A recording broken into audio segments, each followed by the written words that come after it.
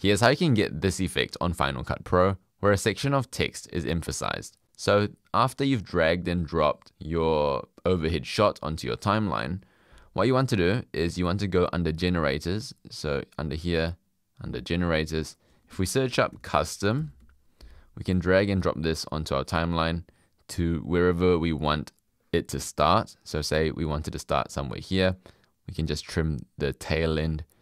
Now we want to go under effects and search up draw mask and drag and drop this effect onto the custom clip. Now it asks us to add a control point. So this is just where we want it to be highlighted, something like that. And it's inverted. So let's click invert mask to make it correct. And let's do a bit of feathering. And I usually feather this way so that I can put these control points at the corner of where the word is.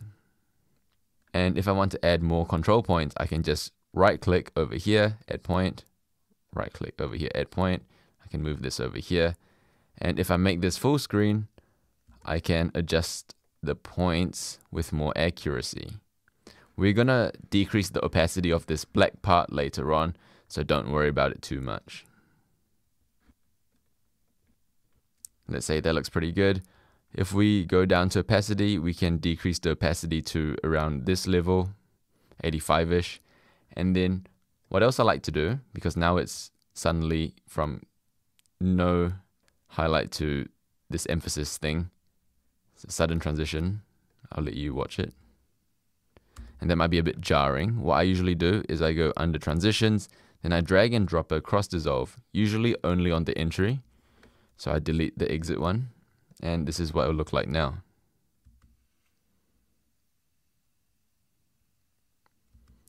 And that's pretty much it. To not see these red dots, you can just click somewhere else, go full screen to check that everything looks okay. Everything looks all right. If I were to be super picky, I'd make this a bit more that way. A bit more that way now. Something like that. And that's pretty much it.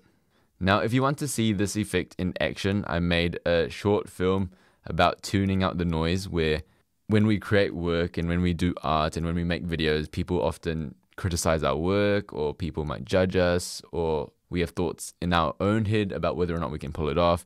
And this video is just all about tuning that noise out. So if you want to see this idea in action, consider checking out that video. But thanks for watching, and that's how you add this effect.